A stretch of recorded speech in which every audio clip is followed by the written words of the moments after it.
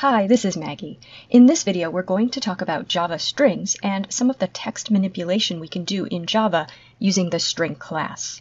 First, some basics. Strings are ordered sequences of characters, with each character represented by a number. That number is a Unicode representation of the character. Java uses Unicode, UTF-16, to represent character data.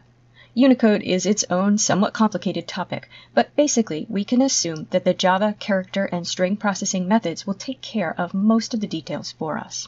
It is important to know that characters are represented as numbers because those numbers are used in string comparisons, which can be used to order strings.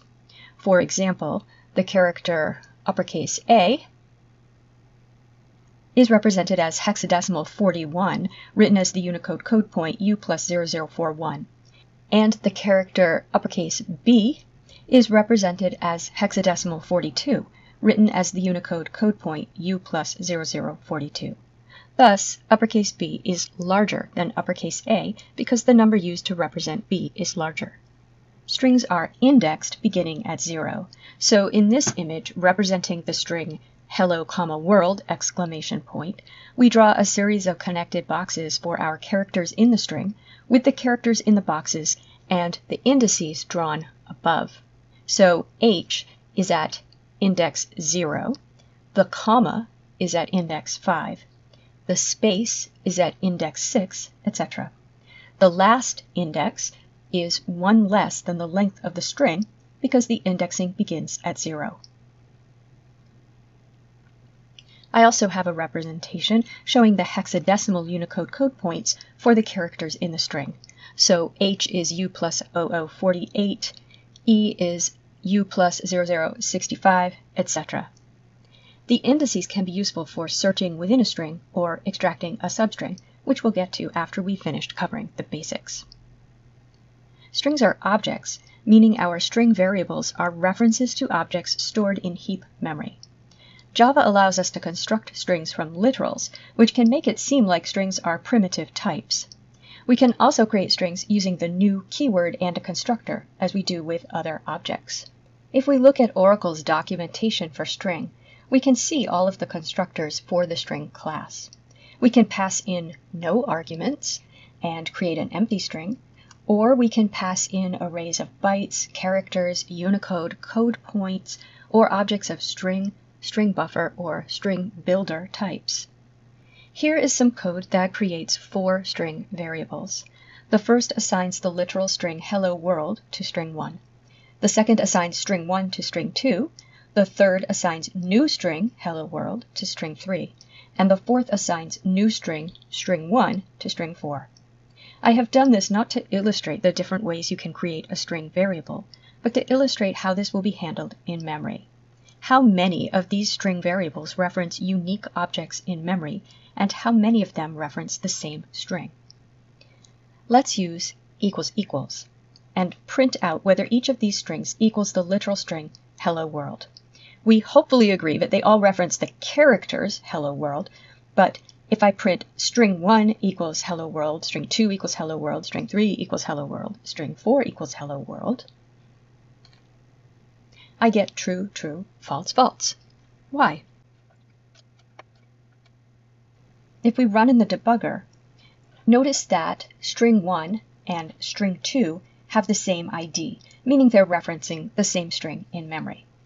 But string 3 and string 4 are both different from strings 1 and 2 and different from each other. In addition, from our comparisons, we know that string 1, string 2, and the literal string hello world are all equal, meaning they all reference the same location in memory. Remember that when we have a variable referencing an object, as string variables are, and we assign one to another with an assignment statement, we're assigning the reference to the object. Essentially, we're copying the memory location in the heap where the object is stored. In this representation, it's like we're copying the arrow, so we have another arrow pointing to the same place. And when we compare with the equality operator ==, we're comparing the references. So now this is starting to make sense. The equality operator is returning true when the objects are referencing the same string in memory. How does Java decide whether to make a new string or reference an old one?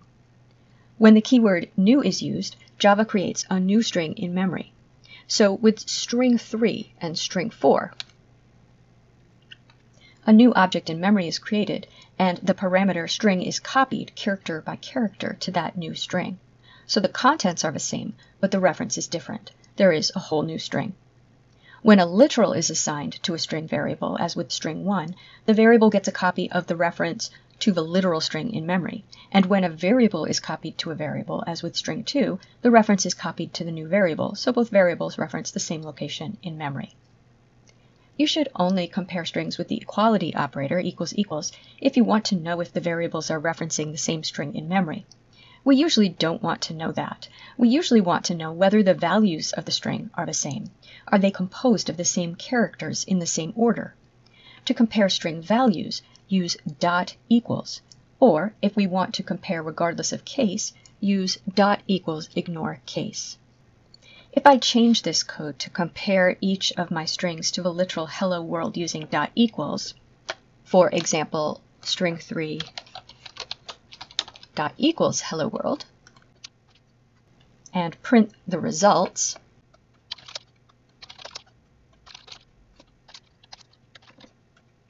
they all print true. If I am interested in a case-insensitive comparison, I use dot equals ignore case. For example, string 1 dot equals ignore case hello world also evaluates to true. If you want to order strings, you can use compare to or compare to ignore case. For example, I can write a dot compare to b, and if I print the result, it's -1. If the result is negative, the string before the dot is less than the string passed as a parameter. If it's positive, the string before the dot is greater than the string passed as a parameter. And if it's 0, they're equal. Let's look at one more set of string methods and write a program that uses them. You can get the index of a substring within a string using index of. And you can search backward through a string looking for a substring using last index of. Both of these methods can use a default starting point of 0 for index of, or the length of the string, -1, the index of the last character for last index of. But they can also take a second parameter, which is the starting index. If the substring is not found in the string, both methods return -1. So, for example, I can write a loop that will find all of the L's in hello world using index of by writing int index equals string 1 dot index of L, while index is not equal to -1, system out print line L found at index, index equals string 1 dot index of L plus index.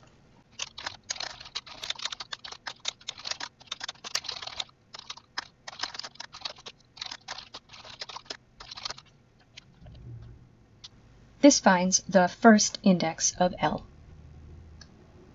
If it's not in the string, it'll return -1, and we won't enter the loop. If it is, we'll go into the loop and print the location, and then increment index. So we begin searching at the next location and look for the next index, but this time passing in the starting location, one past where we last found L. Suppose we have a tendency to type a particular proper name incorrectly, and we want to write a program to go through and find all incorrect occurrences and replace with correct occurrences. In the next video, we'll look at better, more efficient ways to do this, but if we can write the algorithm using string operations and methods, it will help us understand how strings are indexed.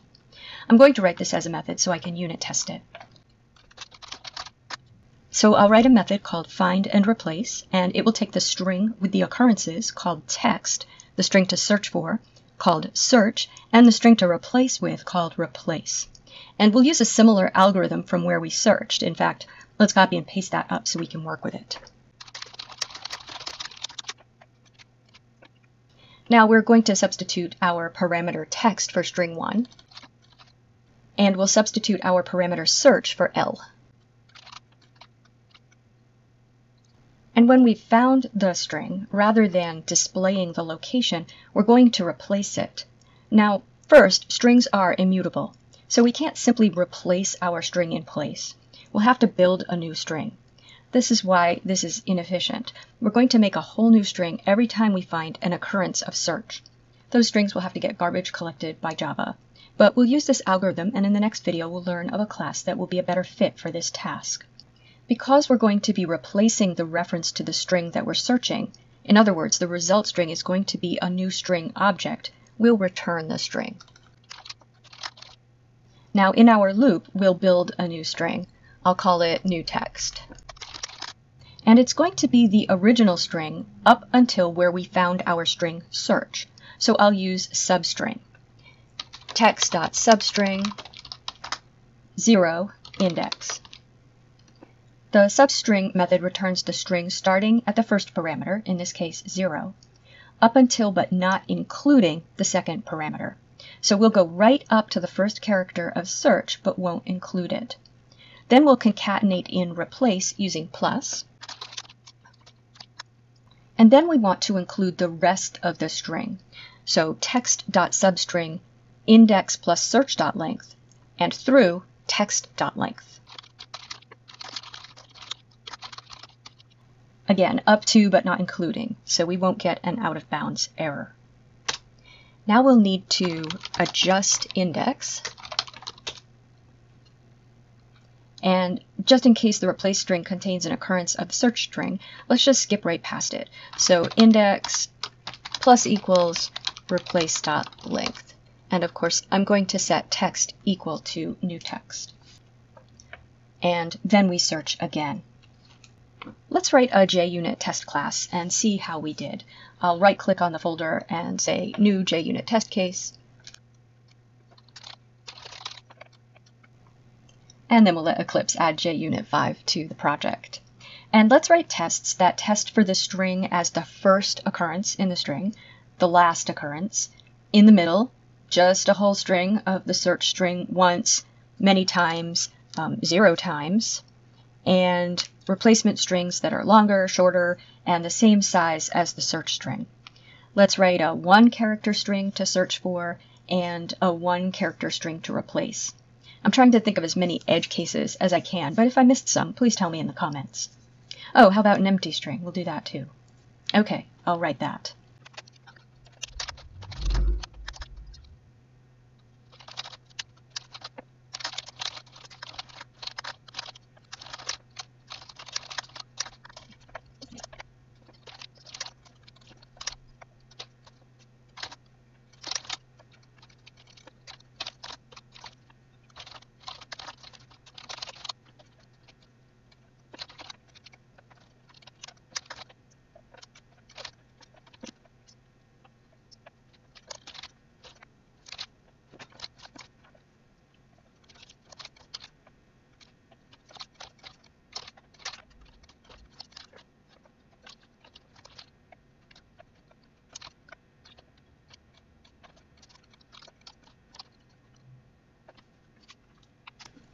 Well, that's some of our tests. Let's run it.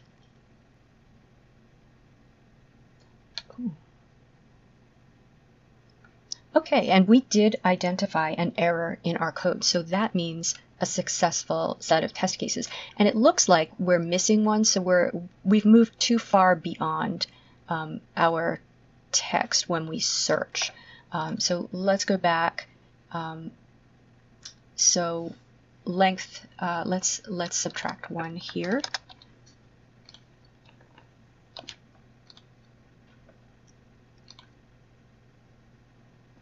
And we get the green bar. Okay, so that is a quick overview of some Java string basics.